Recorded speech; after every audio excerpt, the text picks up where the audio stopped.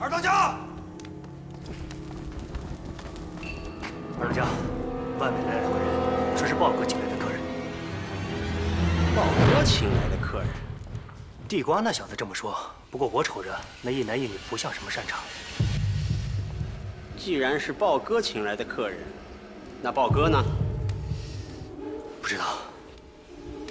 走，出去瞧瞧到底是哪路神仙。好，走。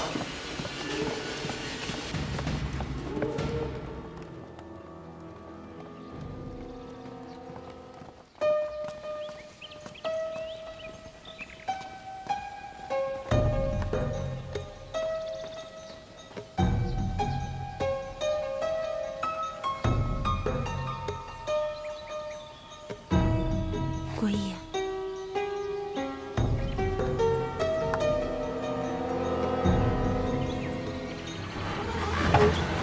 二当家的小刀。二当家的，你看，那个就是豹哥请来的客人。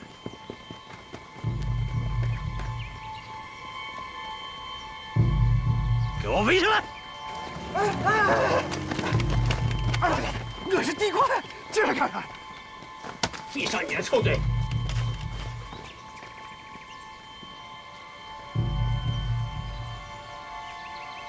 你们是豹哥请来的客人？是。放屁！老子和豹哥从小一块长大，怎么从来就没见过你这样的客人？说，豹哥到底在哪儿？你们是谁？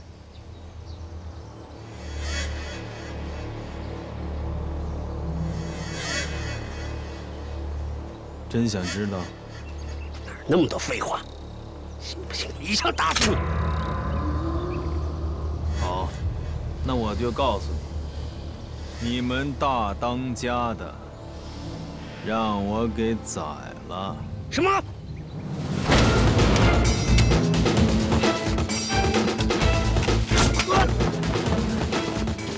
谁敢动他就死。啊，忘了告诉你了，我姓宋。还想知道什么？你到底是谁？我是谁不重要，重要的是，从现在开始，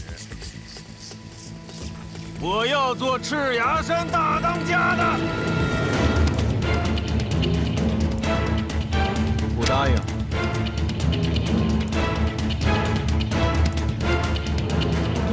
答应，答应。从此以后，你就是赤崖山的大当家的。白了，你宋大当家的马前卒。真的？若有半句虚言，天打五雷轰。都听见了？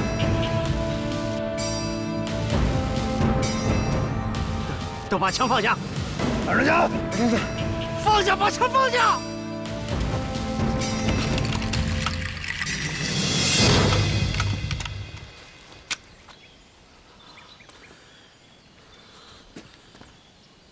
迎宋大当家的圣旨！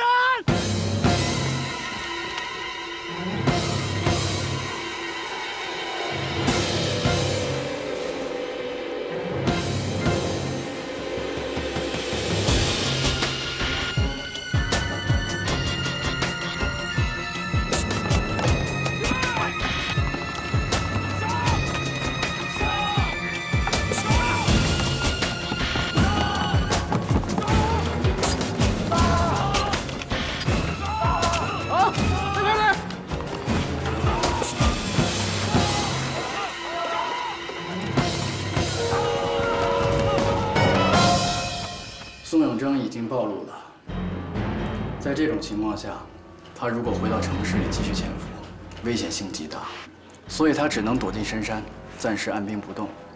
但是贵州山多林密，狼虫虎豹居多，难以生存。他现在的首要任务，就是在山里寻找一个落脚点。那咱们现在怎么办？山里的吃穿住用匮乏，宋永峥可能会到山下的村子里寻找必要的生活物资。陈诚，你马上带人封锁各个进山的通道，并发动群众予以配合。一旦有人发现可疑的人员踪迹，立即汇报。是。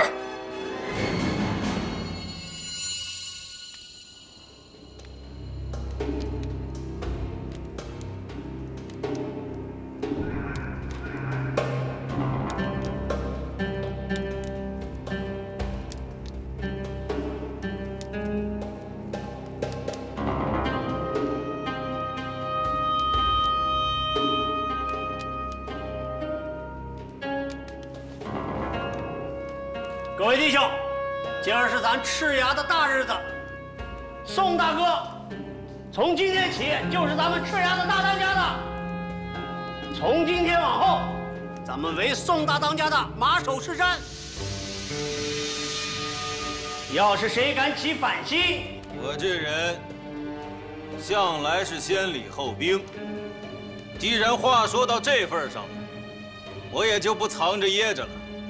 只要弟兄们对我不二心，我保证你们以后吃香的喝辣的。但谁要是敢背着我起反心，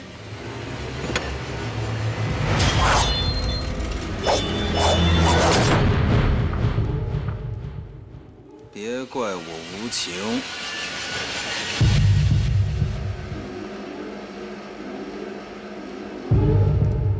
都听清楚了没有？清楚了。那还愣着干什么？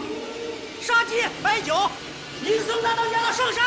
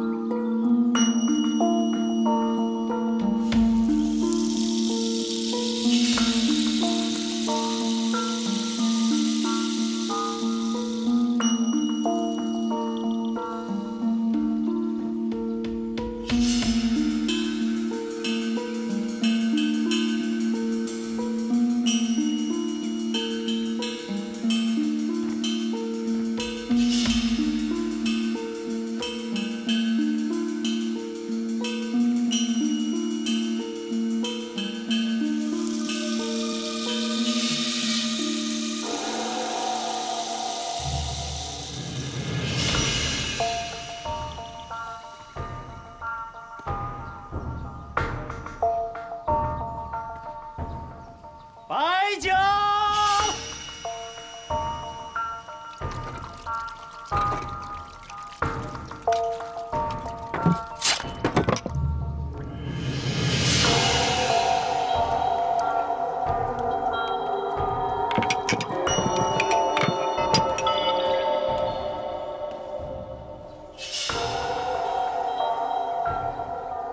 从今往后，你们就是我宋某人的兄弟，咱们有福同享，有难同当。干了！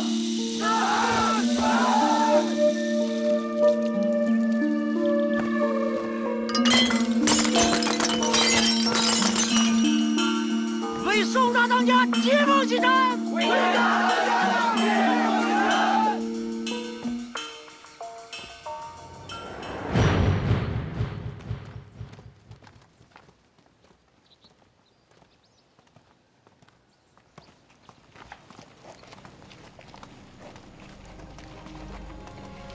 有心事，因为宋永峥。我想不通，曾经一起并肩杀敌、出生入死的兄弟，怎么会变成现在这个样子？选择决定命运。你跟宋永峥都做出了不同的选择，就要面对不同的命运。你觉得他接下来会怎么办？电台已经被我们查获了，宋永峥和台湾方面都迫切与对方取得联络。如果我没猜错的话，现在接头的人已经在来贵州的路上了。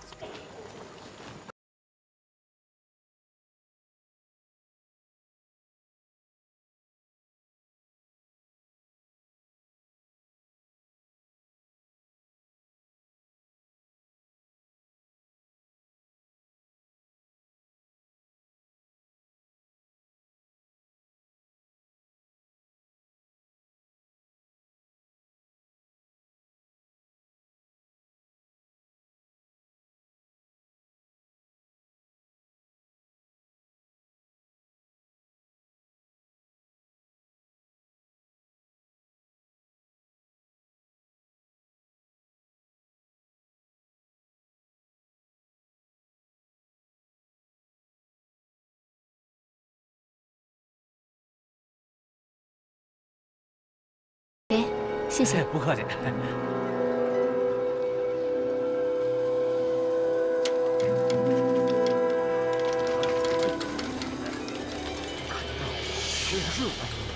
知道你们几个有没有见过？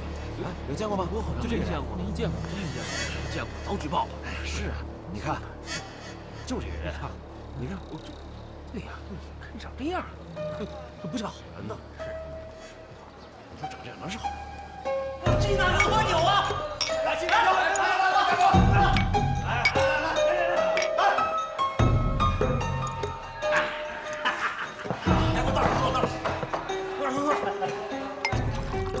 大哥，小弟刚才不懂事儿，有冒犯之处，还请您见谅。都是自家兄弟，说这些就见外了。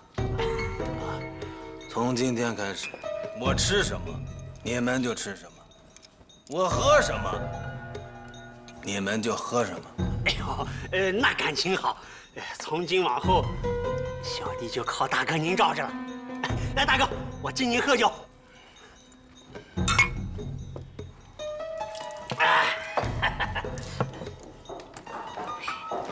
你们给大哥敬酒啊！大哥，我也敬你了。来，大哥，来，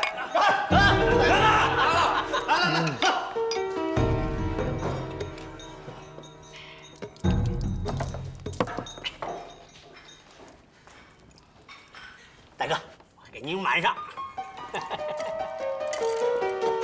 大哥，来，喝。来，大哥。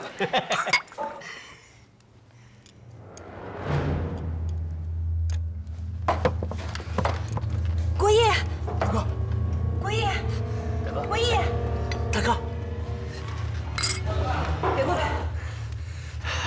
明白，明白。大嫂您放心，我既然跟着大哥了，就绝对不会再起二心。哎，你们愣着干什么？扶大哥回房休息。大哥，大哥，大哥。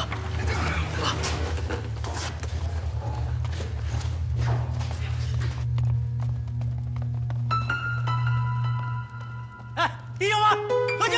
来！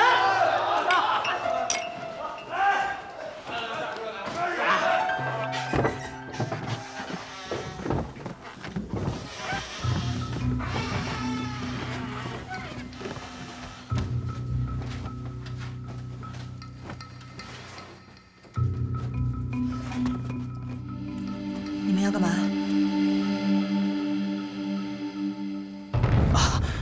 误会，大嫂，误会。大嫂，如果没有什么事的，我们兄弟俩先回去了。哦，谢谢你们。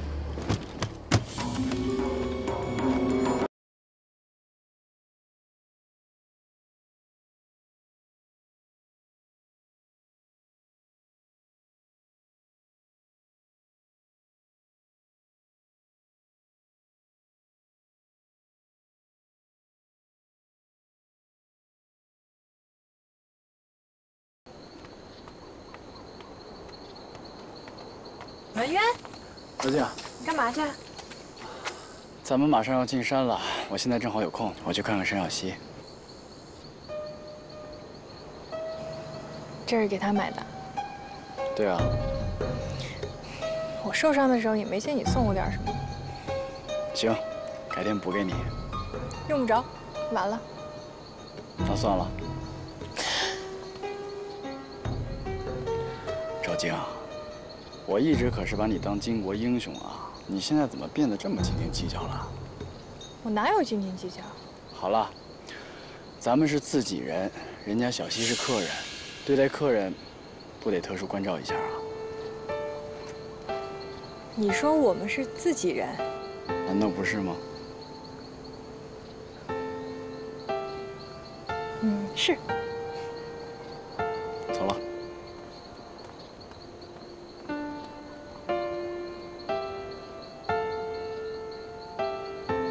你们是同志。同志。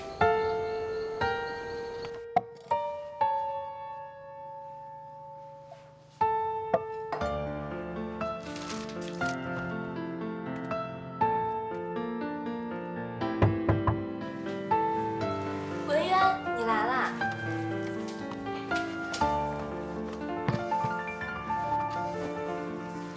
感觉怎么样？一点小伤，早就没事了。你查到宋永峥的下落了吗？还没有。那你这段时间肯定特别忙，就别过来了。不欢迎我？怎么会？赵静呢？她怎么样？没事了，他小孩脾气，一会儿就过去了。你很了解她？算是吧。赵静是个好女孩。小溪，你想多了。我今天来就是想告诉你，过2天我们就要进山搜捕宋永峥了，可能没时间过来看你了。没关系，你忙你的。那你好好照顾自己。那我就先走了。保重。文渊，小心点儿。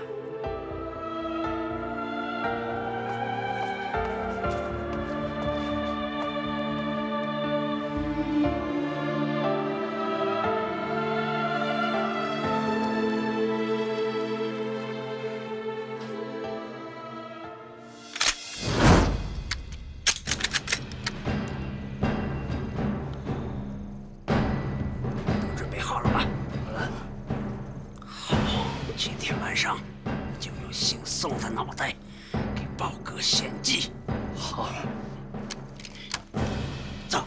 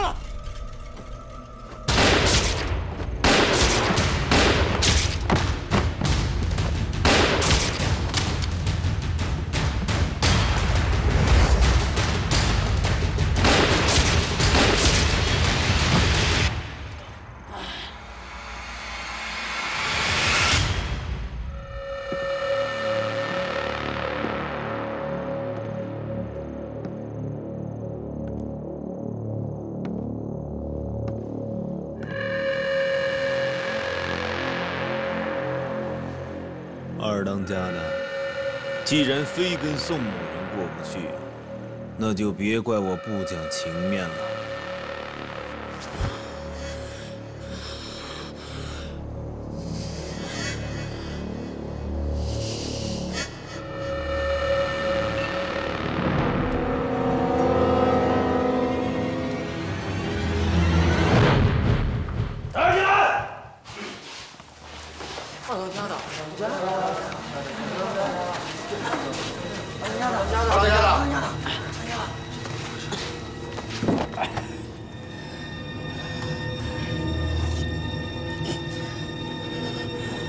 二当家的，知道错了吗？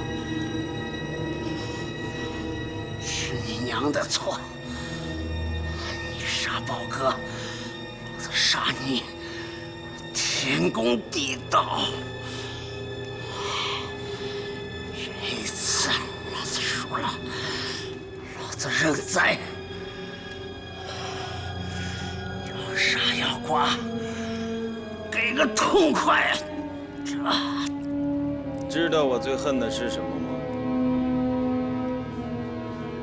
宋某人生平最恨的就是犯上作乱、背地里捅刀子的小人。这个人白天还嚷嚷着对我忠心，晚上就找人杀我，你们说怎么办？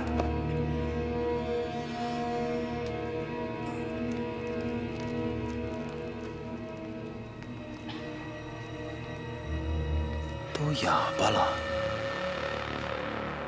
都是同伙儿，他干啥？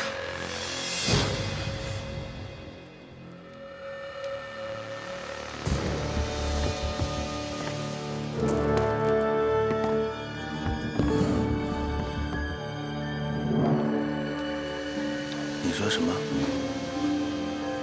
我听不清楚。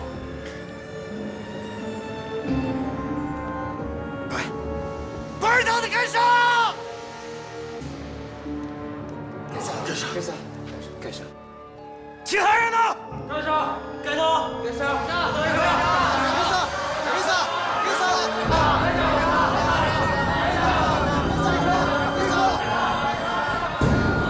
干啥？干啥？干啥？干啥？好，二当家的，听见了吗？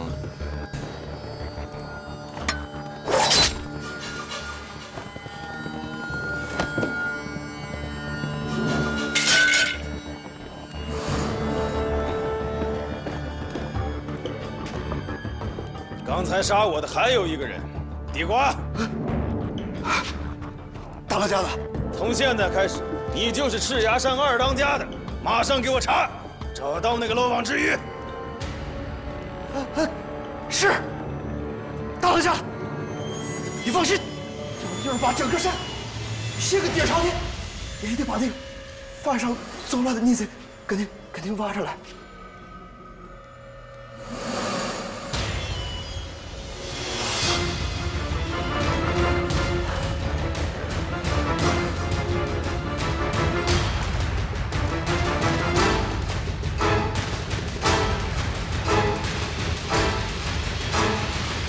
张二有，洪小豆，这儿呢。刘都有，长水在这呢。红旗到，程彪，陈彪，陈彪，大当家的，陈彪不见了。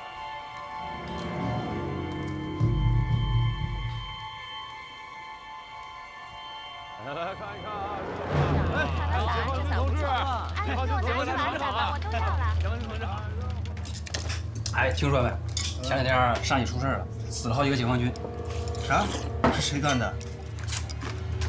好像是国民党有一个暗桩，在山里让解放军给抓住了，两个人打起来了。那后来怎么样了？那特务厉害得很，讨厌大山了，没见他封山了吗？ 再看看，看到啥？这伞不错。哎，听说没？前两天山里出事了，死了好几个解放军。啥？是谁干的？好像是国民党有一个暗桩，在山里让解放军给抓住了，两个人打起来了。那后来怎么样了？那特务厉害得很，讨厌大山了，没见他封山了吗？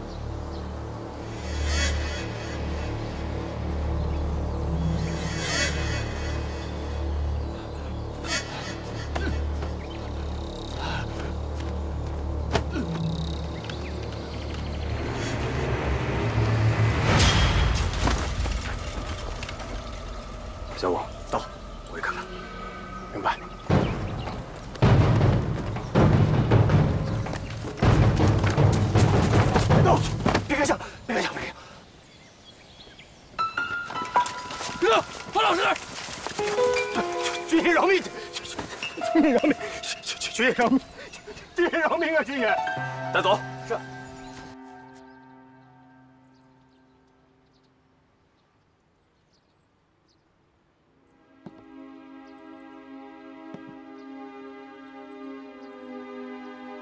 娟子，怎么了？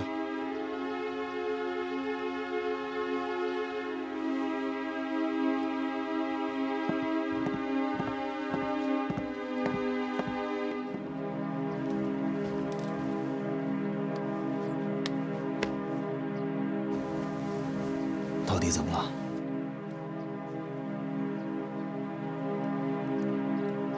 你到底还要杀多少人才能收手？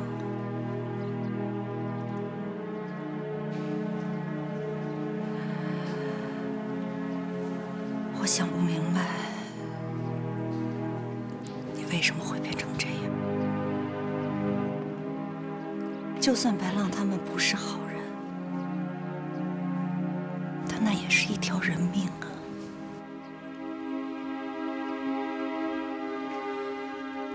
难道在你眼里，杀一个人还不如捏死一只虫子吗？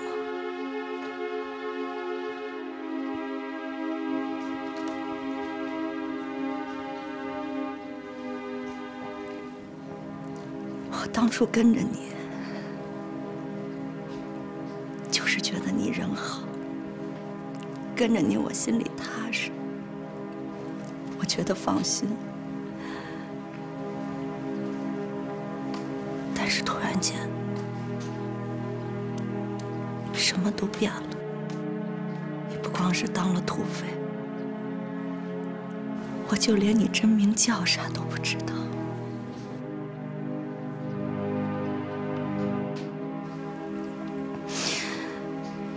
一会儿宋永峥，一会儿宋国义，到底哪个是真的？什么才是真的？你跟我说的哪句话是真的？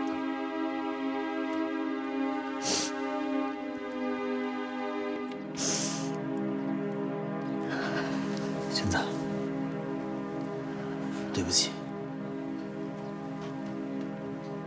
我说过不告诉你，是因为我不想连累你。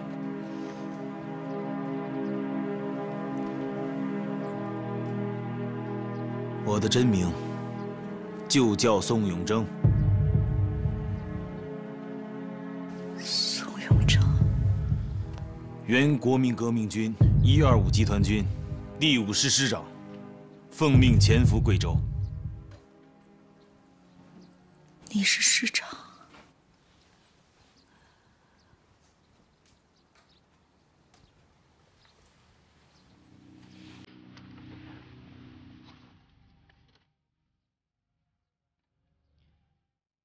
掉毛的凤凰不如鸡。你当家的，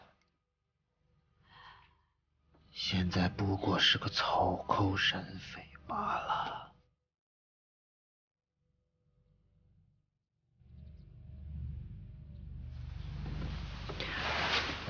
你觉得我出手狠，杀人如麻，那只是因为这是一个弱肉强食的世界。那就因为这样你就杀了他们？可我也不想啊！你看到了，我想跟你过安稳的日子。孟文渊他让吗？刘三宝、白浪他们让吗？你不杀他，他就杀你。你不觉得我没得选啊？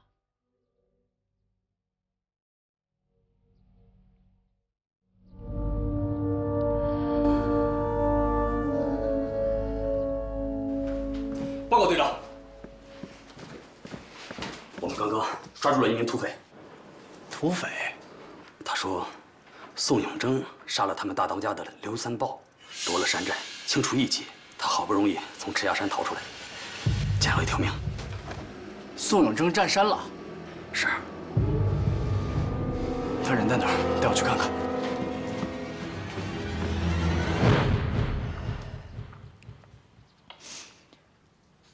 现在是共产党的天下，你就是带着几十号人，也不是他们的对手。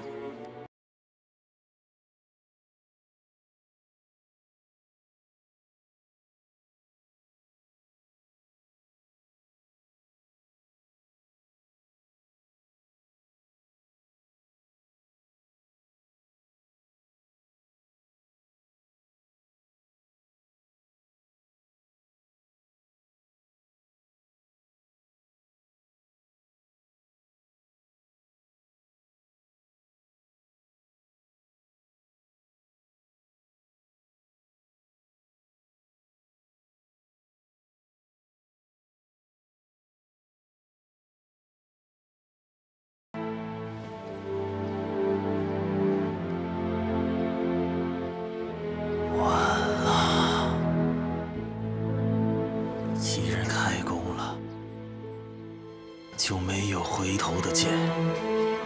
更何况，程彪已经逃出山寨，如果被共产党抓到，后果不堪设想啊！你的意思是，共产党会追过来？对。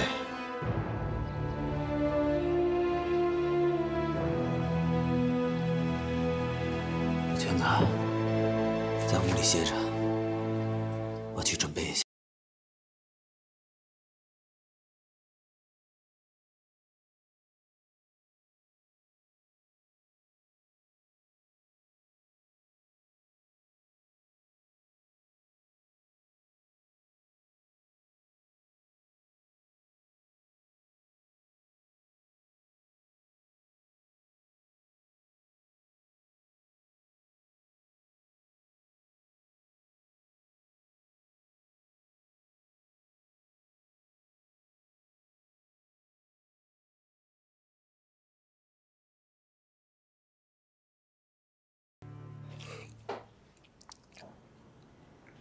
你确定那个人姓宋？啊，千真万确。那王八蛋老说自己是宋某人，那您说他不姓宋能姓什么？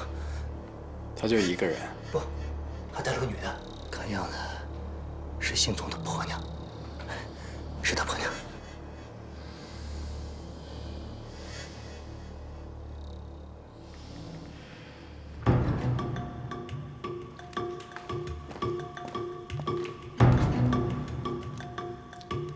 给你们1个时辰时间，把能带走的都拿上，离开山寨。啊？去哪儿了？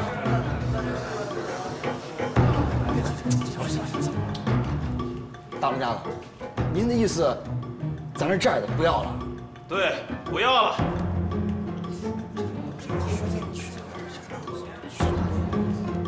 愣着干什么？动手啊！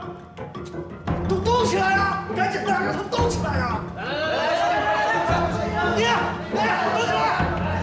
赶紧的！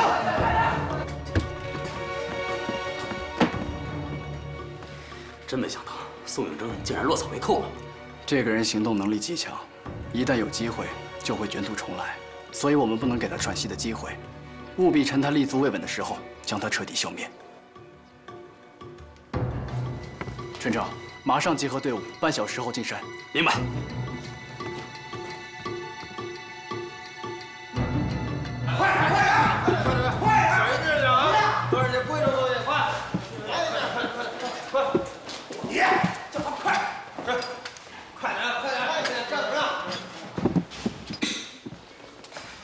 等等，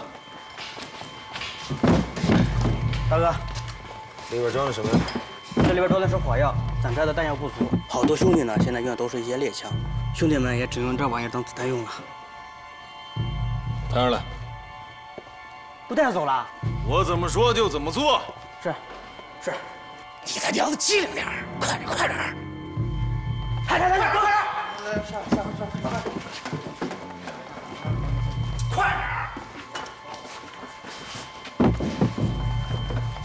快点！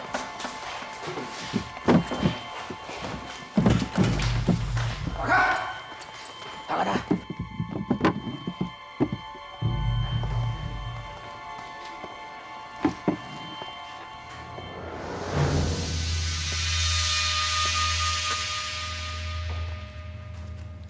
有雷管吗？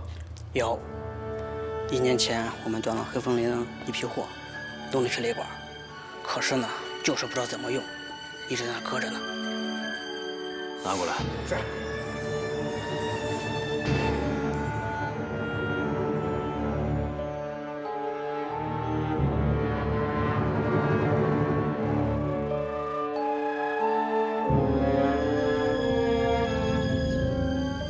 老乡，这里已经戒严了。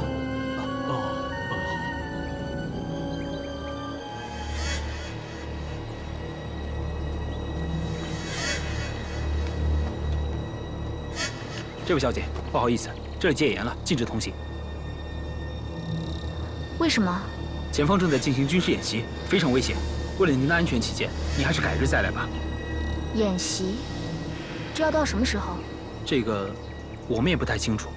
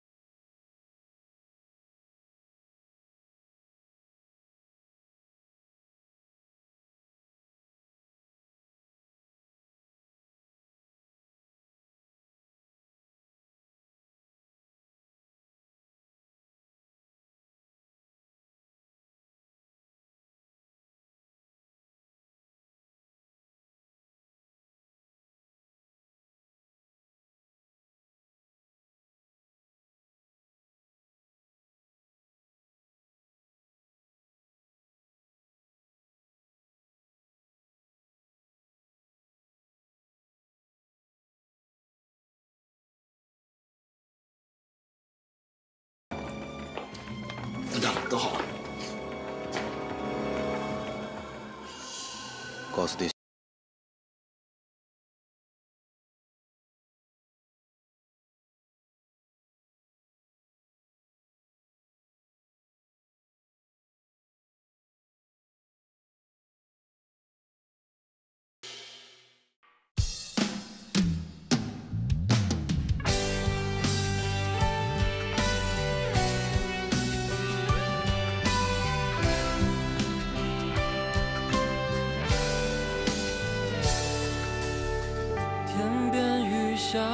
一抹夕阳，思念也被带给远方，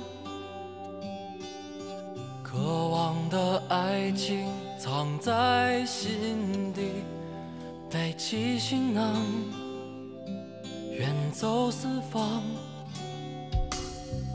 有些时候，你我一样。挣扎着寻找方向，渐渐触摸到世间冷暖，也不寻常，也不慌张。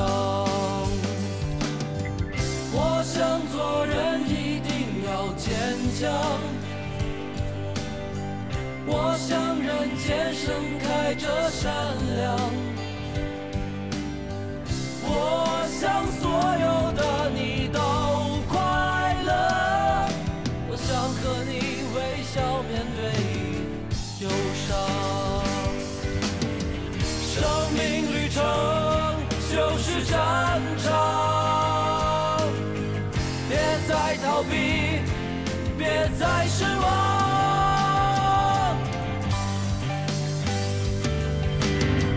我想做人要坚强，